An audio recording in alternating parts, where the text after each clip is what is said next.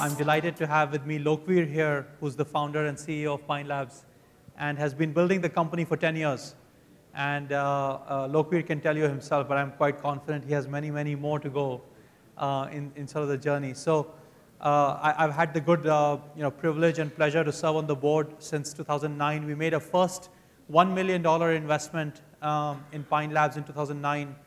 And the first few years were a little bit rough, and then the company has really come into its own. And now we have a little over $22 million invested in Pine Labs over multiple rounds of financing. So we are delighted to have what we think is a category-defining company in payments in India. So, Lokvir, it may be great for you to, maybe give the audience a very quick 2-minute synopsis on what Pine Labs is, and maybe just to help everybody understand the scale and how much, what we do in the payments ecosystem. Maybe tell us, how much monthly volume of payments now we are beginning to, handle on our software platform. And also, rather than ask you the question of, who does Pine Lab work with, I'm going to ask Lokvir the question of which large retailer in India does Pine Labs not work with? That's a much easier question, I think, for Lokvir to answer. So why don't you give us a quick overview, and then we should chat a little about your journey. Right. So Pine Labs, today we offer a payment network to retailers. We connect retailers with the banks. Traditionally, this has been done where the banks used to go and deploy their point-of-sale terminals at the retailer countertop.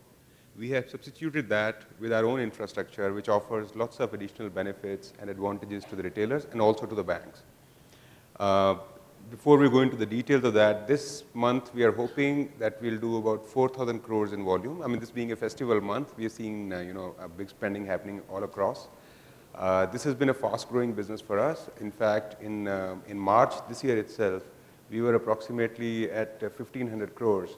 And so in about a span of 6 odd months, it's more than doubled the volume that we're processing. The proposition that we have for retailers is that traditionally, the offer that banks used to make to the retailers would be a composite offer that would consist of a financial offer and also a technology offer. Technology being that device that they put at the point of sale for the purpose of carrying out transactions. What we have done is we have substituted the technology that is offered by the banks by our own technology, which leads to workflow automation for retailers. Their store processes get a lot more simplified. Their financial recon processes get a lot more simplified. In addition to that, we have started doing lots of value-added services with the belief that every transaction that happens at point of sale is actually an opportunity to engage with the customer.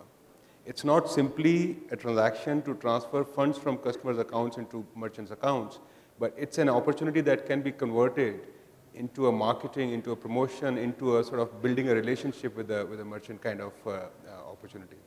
So most of the solutions that we are building, and there is a big pipeline of that, are oriented at converting a simple traditional credit card, debit card transaction into a far more potent and useful tool for the retailer. And how many services are integrated into a cloud platform on the back end?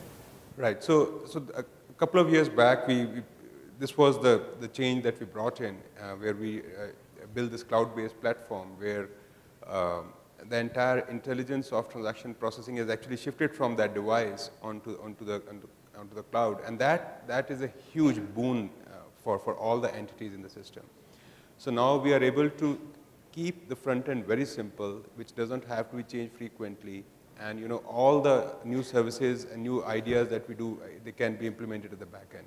To give examples of that, traditionally, I mean, for those people who know how credit card systems work, it is a merchant, then there is an acquirer, then there is Visa Master, and then there is an issuer, and this is how the flow of transaction takes place.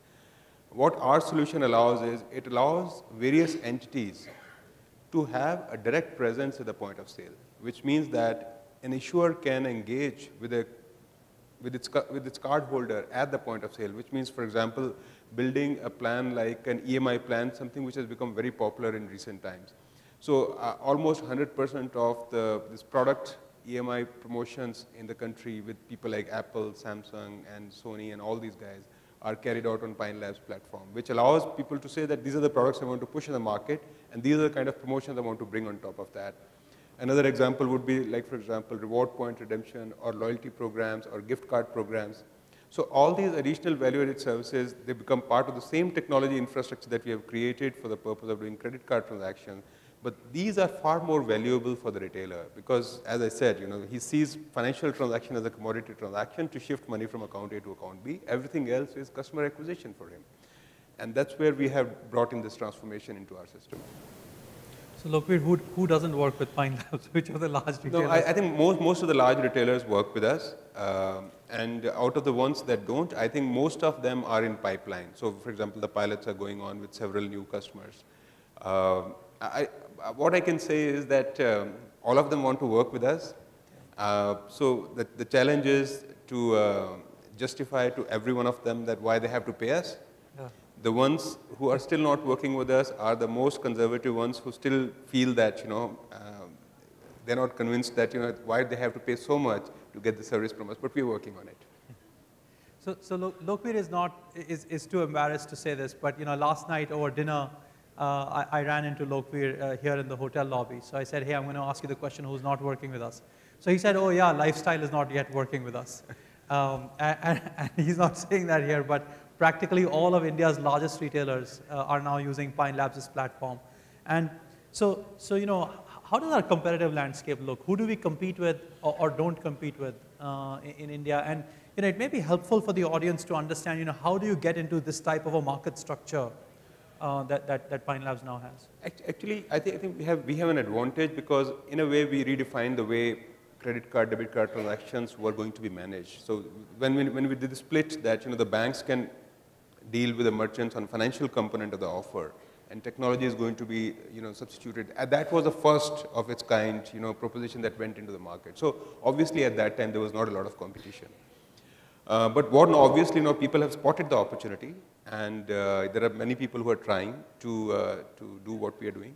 And but I think we are well placed because this business has network effects. The fact that we have a widespread presence, encourages more banks to work with us, encourages more product companies to work with us, and the fact that more banks and more product companies are working with us encourages more retailers to come to us.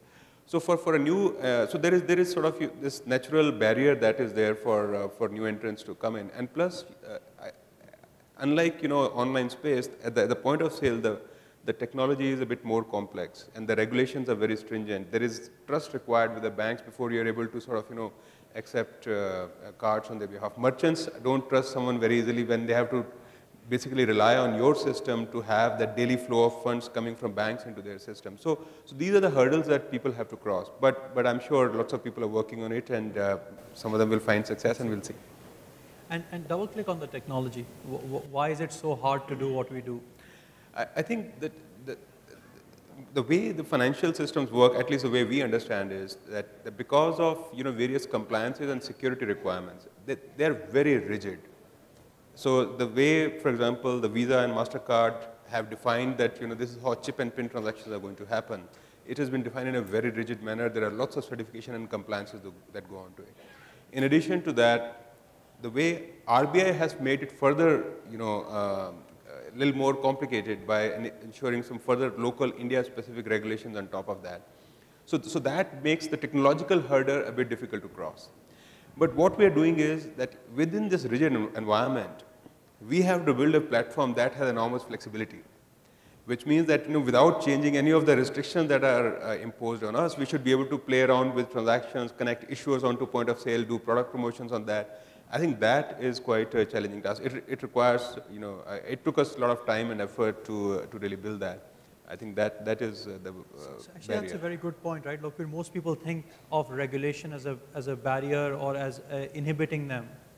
And in Pine Labs' case, has that actually helped us? It has. I mean, and I mean, even though it made our life very difficult for some period of time, but I think it was a very good thing that happened, because what happens is, even so, in our case, a couple of our competitors were not able to meet those requirements that were imposed. So, but their failure actually started reflecting on us also, because we belong to the same category. So if suppose there is a data compromise at one particular payments company, the non-banking payments company as a whole come under scrutiny. So the fact that these barriers are being created by regulators, that security has to be so stringent, it improves the security environment, and it improves that it minimizes the risk for people like us that there'll be no fly-by-night operators doing payment transactions in the country and so on. So it's very helpful. Yeah, and then one question Lokvir and I keep chatting about, and Lokvir, I think the audience may be great to hear is to the best of our knowledge, there isn't a company like us in other markets, and we couldn't really look to the developed markets and say, hey, let's do what's done in the US, let's do what's done in Europe. How are you thinking now that you've sort of created a new way, like you said, to manage transactions, credit and debit transactions? What is the next path for us in terms of, we have a pretty large market share in India. Are we going to export this and so on? So. Yeah. No, I mean, that's a very good problem, because we've got used to this heady growth. And it's obviously visible that it's not going to be there forever, in India at least. Today we have about, at point of sale, we capture about 20% of transactions. They flow through our network. We are expecting that in next couple of years, that number will more than double. So we should be having a very large share of the market here. And obviously that means that growth is going to be, we have to get used to smaller number of growth. But to compensate for that, we have to look for opportunities elsewhere. And we are planning to explore. And we've already started doing some groundwork on taking our model to other markets and test it out. Yeah, so just to double click on that, I don't know if everybody got that. Pine Labs is hoping that 40 to 50% of all credit debit transactions in India will go through their platform, in the near term. So, and because we want more growth, and that number is growing pretty nicely because India is very underpenetrated. And actually, it's not really a big battle for us, because what we are doing is beneficial for all the entities that are connected with us. So the banks benefit enormously by all the new opportunities that we create for them to engage with the customer. So if we, for example, if we bring in a new promotion from a product company like Samsung, that this is the promotion that's running, the promotion is funded by Samsung, which is doing its product promotions, but the benefits are being passed on to cardholders through the banks. So suddenly, from the bank's point of view, it looks like my card has become more valuable for my customer. In fact, the couple of things that we tell to the banks who are, are sort of, a bit skeptical sometimes in terms of growing a market share. The two things we tell them is that wherever we deploy our solutions, we will prove to you that it is more beneficial for you. You will make more money on our system than you will if you were to do it on your own. And second thing that we are trying to tell them is that India is such an unsaturated market in terms of electronic transactions. We have a market size of retail spend of about $500 to $600 billion, out of which $35 billion is what is electronic, which is on cards and otherwise. And most of the remaining is cash. So the point we're trying to make is that if we are able to convert or to make our card transactions look more loaded with more value, look cooler, look more fashionable, more this thing, then our battle should be to convert that remaining cash transaction onto the card transaction, which is good for everyone. So actually, this is a very important topic, that you have co-opted banks, you have co-opted retailers, and you have purposely chosen to create a model over time which actually does not directly compete with the other guys, but actually complements them. Yes. And how did that happen? So how did you end here? Because it's been a long journey. Yeah, and it's been many years. No, right? I mean, in hindsight, it looks, even we're puzzled why it took so long, because, it looks like such a straightforward thing. We should have done it in a couple of years, but it took us, several more years. So when we started off, actually, I mean, our experience was we were going to retailers to sell loyalty programs. And, in that process, we discovered the problems that retailers were facing in terms of managing this complexity of card transactions, standalone versus point of sale, no integration, no workflow automation, no networks, no IP-based communication, and so on and so forth. We started building very simple solutions for them. So that was the first phase where we were saying that we will bring in efficiency onto payment transactions. But once that started becoming, popular and started spreading out, then the other opportunities start coming up that can we do a little bit extra on that? A bank will come, can you do something extra for my customer at that point of sale? And then we realized, we studied that technology deeply, and there were two realizations that came. And actually, that is the opportunity in the payment space. At a fundamental level, the payments technology is really a legacy. I mean, the way you use a card today at point of sale is not very different from the way you used it 30 years back. You still go to the same terminal, it is swiped, and a charge slip comes out, and you print it. And in 30 years, the world has changed. But the change has not really come into the payment space. And the reason for that is that, this, again, these are rigid systems, and all that global network is there. It's like what we're calling that, in India, we have broad gauge railway, and the rest of the world is on a standard gauge. What will be the cost of changing that gauge to standard gauge? So that's the kind of problem that, payments railroad faces. So that is where the opportunity comes from. Then when we realize that these are the kind of requirements that banks and issuers are asking for, that's when we felt that we must build a platform that will be adaptable and open to change without having to, really go through multiple recertifications in the process. And that's where this entire, redesign of the payment system happened, where we built a platform that allows us to do what we call a composite transaction or a conditional transaction, which means while there is a flow of a transaction, which is normal credit card processing flow, but we are able to pause it or interrupt it and put additional condition of fulfillment on it, so that all these blended transactions can take place. And this is where it happened. Lokvir and Shailendra, thank you so much. It's been an interesting panel. Ladies and Thanks, gentlemen, please give them a big round of applause. Thank you.